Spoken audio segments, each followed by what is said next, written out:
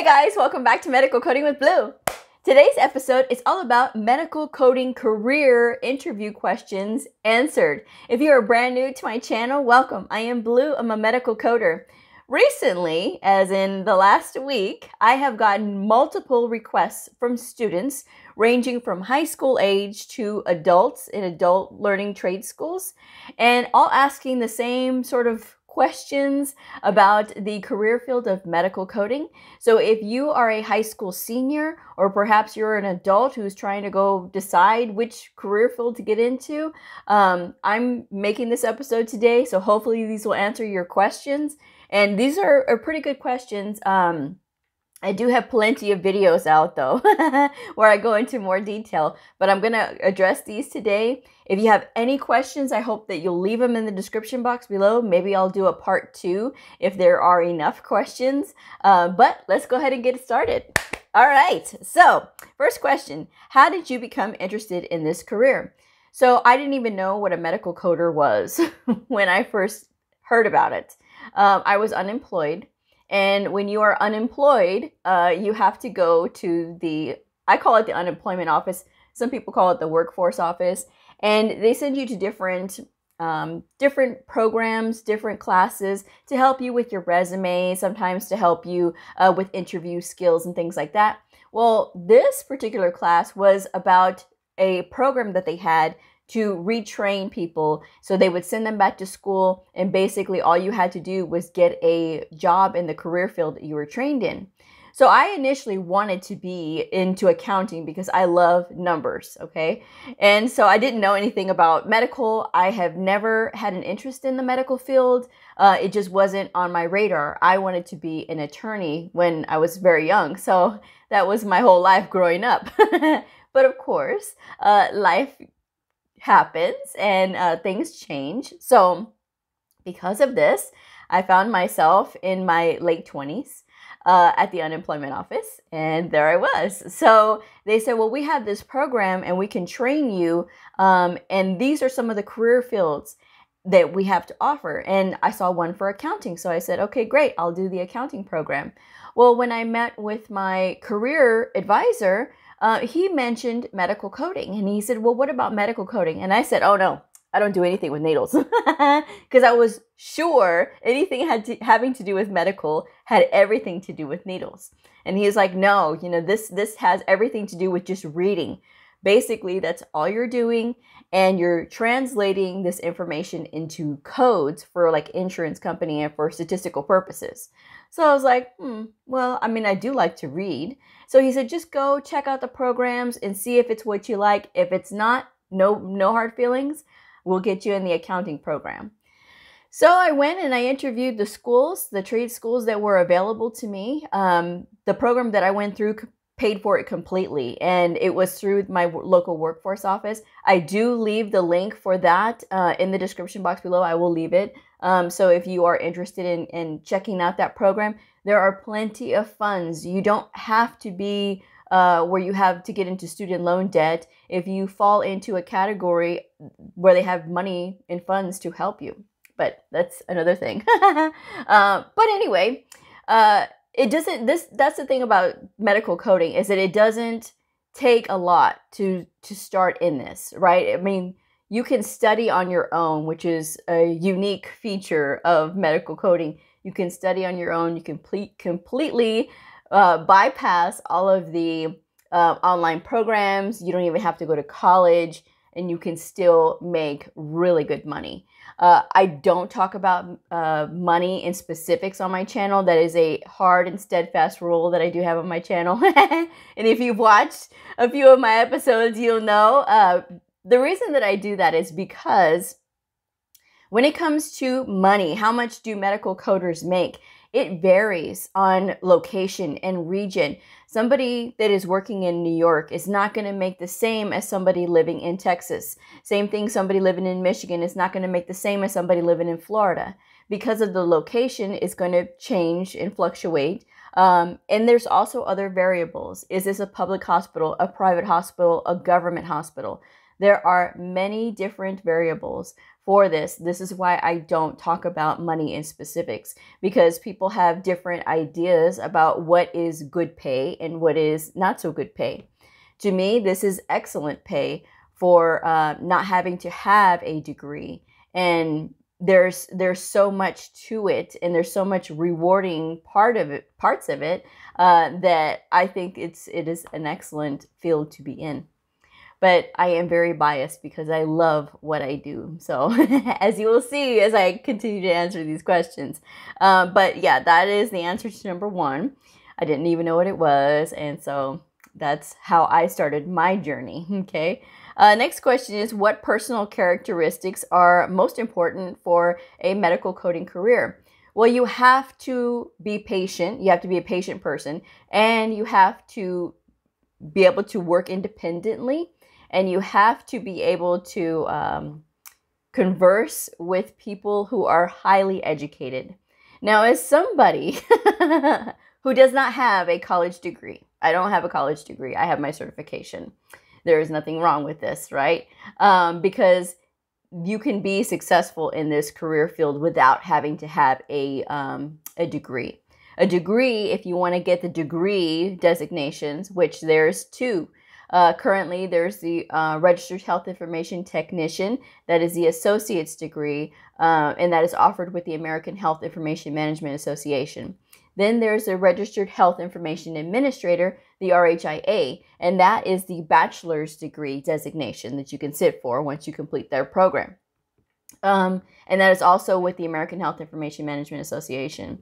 Now, both of these designations are going to tell employers that you want to be in charge, because that's essentially what those folks do. They are in charge of people. They are the supervisors. They are the auditors. They are the trainers.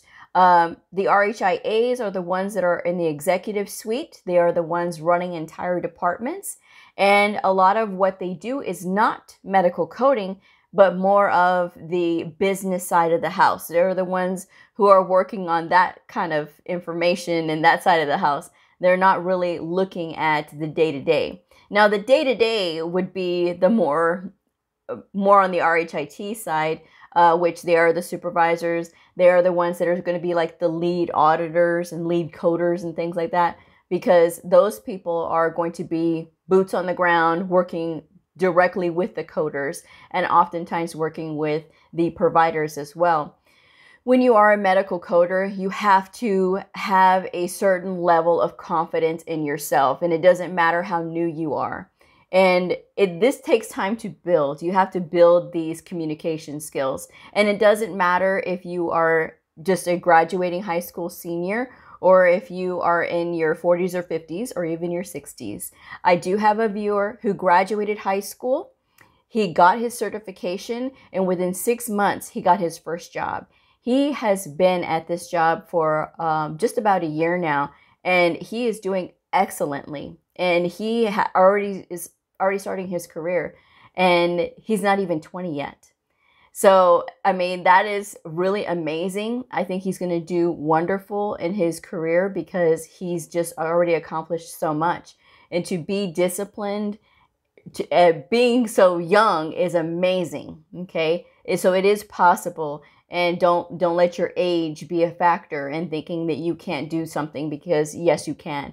It doesn't matter what your age is. And if you are older, I went to a school with a lady who is age 61. She got her certification, and she's still working today. And as I said, I've been a medical coder for over 10 years. So she's in her 70s now, and she's still going. So this career field is open for anybody. So, but yes, that is one of the things that you have to have, some of the personal characteristics.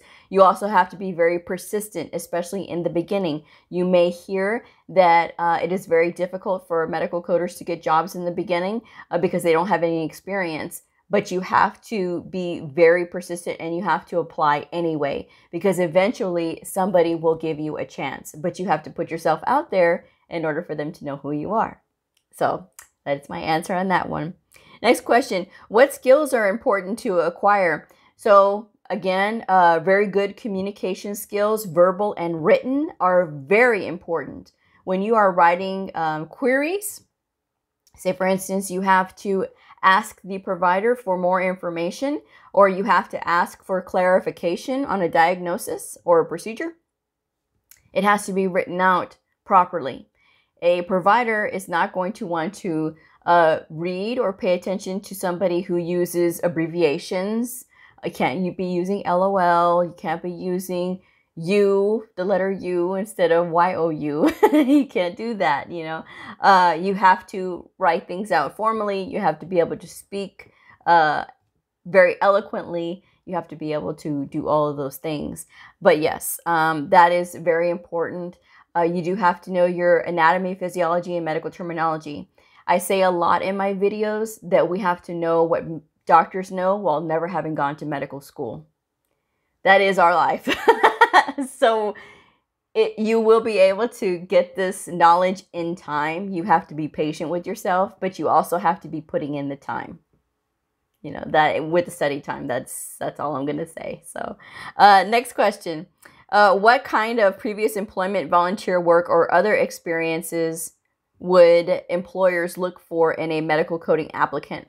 Obviously, if you can get an externship somewhere or an internship in a health information department, that would be great. That's not always the case, though. You can't always get that. But if you're working in a medical office anyway, a lot of times they're going to like it if you've had like previous billing experience. Medical billers often make that transition over to medical coding, and because those are two separate functions. A medical biller deals with the insurance company and the patients, and of course the doctor. But the primary purpose of the coder, the medical coder, is to deal with the doctor and the other ancillary staff, because they're the ones that are going to be making sure that everything is coded appropriately.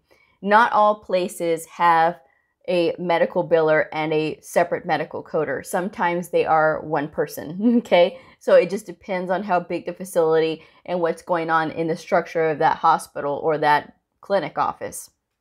So with that in mind, you do have to make sure that if you are looking for other positions before you begin as a medical coder, try to look for other positions like prior authorizations, which prior authorizations would require you to look through the documentation.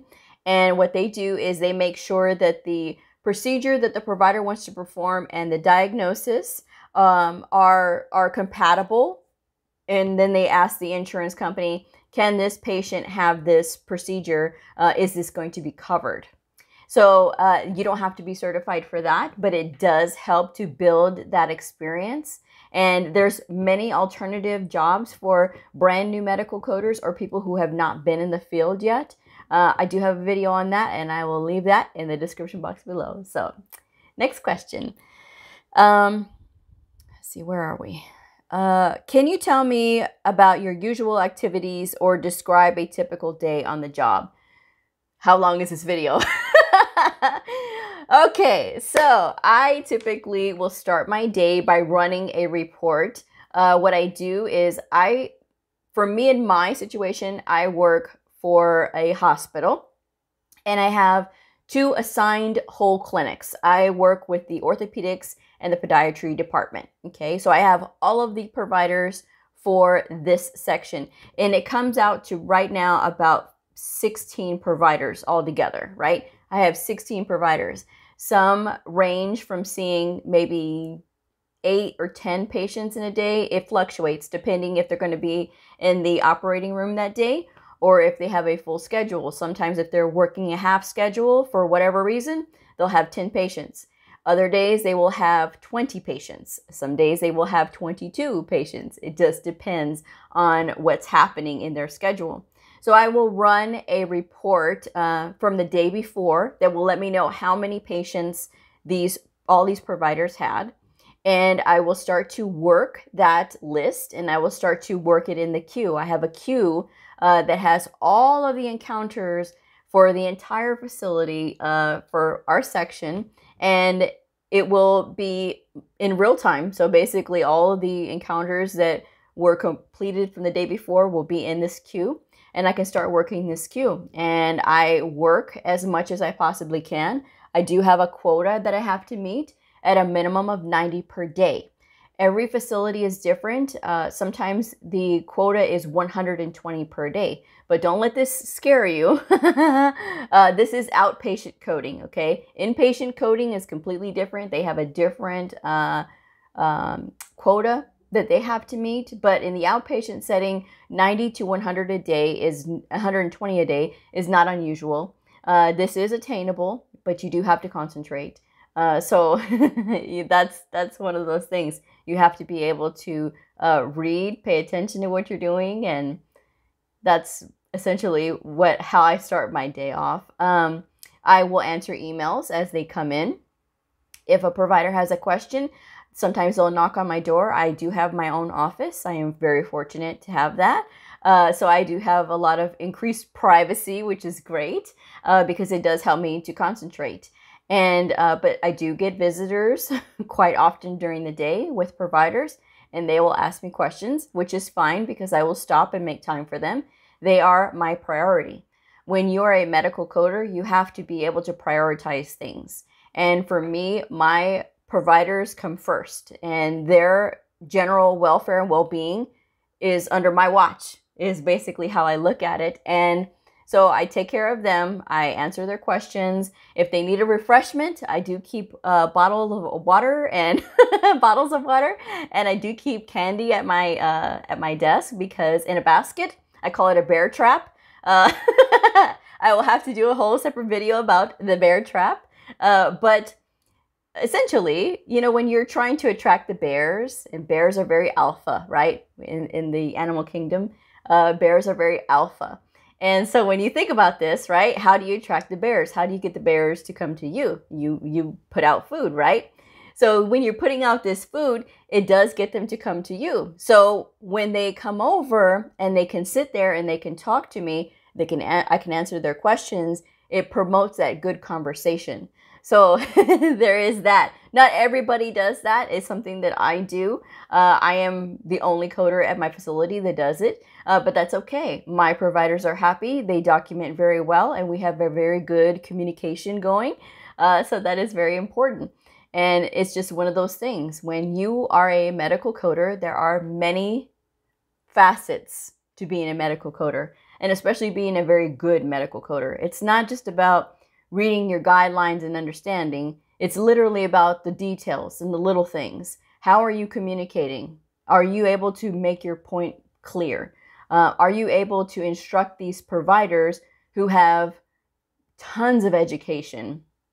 Are you able to instruct them in a way that would help them to understand what we are trying to do? Because a lot of times they'll tell you that, oh, I don't understand what you're saying. You coders are all different. But if you can explain things to them, they will become more engaged. So that is what I do spend part of my day doing, is engaging with my providers. And I enjoy it, and I wouldn't change it for anything. So, but moving right along. But that is typically my day. And at the end of my day, I will send a report to my boss, letting her know how many encounters I completed, and if there was any classes I attended during the day, because we do have to do the continuing education. And if I have to do that, I take time out of my day and I will note it on my workload report, and I will send it to her. And then I start it all over again the next day. So that's my day in a nutshell. Next question. What are the greatest challenges and rewards of your position? So the greatest challenges is not being taken seriously right away, and having to work on those and cultivate those relationships with my providers. But I've gotten so much better with it now. It's not an issue for me, although it is an issue, I know, for brand new coders and for most coders if they're not being engaged with their providers. So that is a challenge. The rewards, oh my gosh, you learn every day. That's a huge reward, especially if you're a nerd like me. Learning is so key to making me happy. I mean, I love to learn. And so that is the joy that I get out of it. I have met incredible people, And I have worked with some of the most intelligent people I know I will meet in my whole life. And to me, that's rewarding. I have a beautiful place. I have a beautiful car. I've been able to take awesome trips when we were able to travel. Right now with the pandemic, of course, that's, you know, on hold. But I've discovered that this is a passion. This is not even work to me anymore.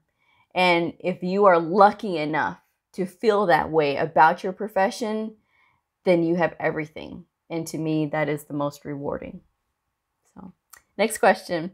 What professional medical coding organizations should I join and when? If you are a student and you're studying medical coding, you can decide between the American Health Information Management Association and the American Academy of Professional Coders. Both of these are the major medical coding associations. If you want to be a medical coder, you have to be certified with one of these associations, because these are the associations that the employers are looking for. You can join them at any time. You don't even have to have a credential. You can just join just to join. If you're in an official program, you can get the student rate depending on which association you're going with. But I will leave both links in the description box below so that way you guys can check it out. So, next question. What degree or certification is required for an entry-level position? What about advancement to a higher position? So the certifications, there's quite a few, and I do have a video on that. I will leave that in the description box below because that one goes into much more detail than I can get into in this video, because this video is going to be wrapping up pretty soon. But you do not have to have a college degree to be a medical coder. And you don't even have to have a degree at all in your career. A lot of people just have one certification and they've been successful their entire careers. So it's really entirely up to you. If you are wanting to be advanced to a higher position, then you want to get those degrees. But keep in mind, if you are going to get the RHIT or the RHIA, the bachelor's, the RHIA, and the associates, the RHIT, keep in mind that an employer is going to look at you like you are wanting to be in a supervisory or a managerial type position. So that is something to keep in mind. Next question. What courses do you recommend that I take in high school? Anatomy, physiology, medical terminology, all of your sciences like that. That's what you need. That is imperative. It is imperative that you know medical terminology. And it is imperative that you know your anatomy and physiology. Because when you talk about the disease process, that's your pathophysiology, and that is really important when you're looking at medical documentation. And the last question, what is the most important piece of advice you can give to someone going into the medical coding career field? Be patient. Be patient and be persistent. Patient with yourself that you're not going to understand everything right away. Again, we have to know what doctors know while never having gone to medical school. That's number one. Number two, you have to be persistent, because medical coders do have a hard time getting a job, their very first job.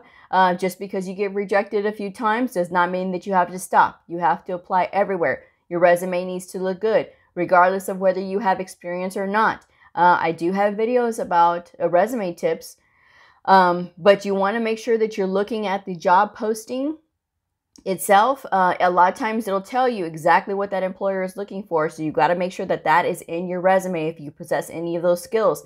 If you've had your medical terminology, anatomy, and physiology, you got to have it on there. If you are really good with a computer, Outlook, Word, Excel, PowerPoint, get it on there. Okay. So have a really good cover letter, and do not make it just the regular run of the mill. Nobody wants run of the mill. There's 100 people applying for that position. And if it looks run-of-the-mill, and if it looks copied from a book, next, you need to be yourself, and you need to let them know why they should hire you. So that's my advice. I'm going to wrap this one up. Thank you so much for joining me. If you are interested in the medical coding career field, I hope you'll check out the rest of my videos. I've got so many videos, and I do have Q&A Tuesday airing every Tuesday at 7:30 p.m. Central Standard Time. That is the #1 question and answer show about medical coding airing on Tuesday. So all of your questions are answered then as well. So If you're a medical coder, a medical coding student, somebody curious about the fascinating world of medical coding, a provider, or a nurse, I invite you to like and subscribe and follow me on my journey in medical coding. I will see y'all next time. Bye!